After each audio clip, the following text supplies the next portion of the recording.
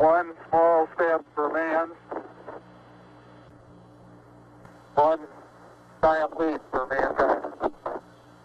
In a few weeks' time, it'll be 50 years since 3 American astronauts landed on the moon. Now the United States is in a new space race with Russia and China.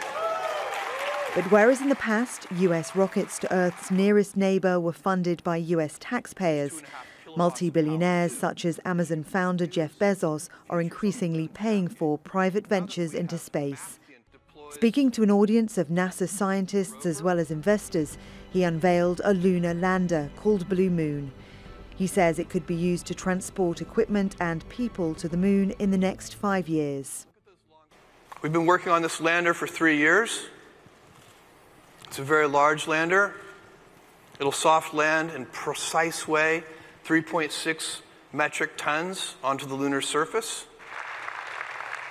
2 months ago, the US Vice President called for a dramatic acceleration in American space exploration.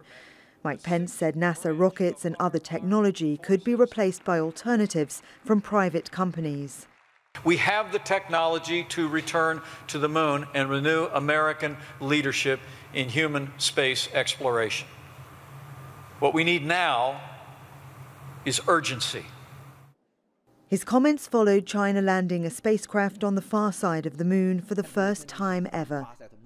SpaceX, founded by another billionaire, Elon Musk, is due to fly NASA astronauts to the moon later this year, and NASA is drawing up plans to establish a future human outpost on the south pole of the moon. Scientists believe there's enough ice there to use its hydrogen for rocket fuel as well as for drinking water.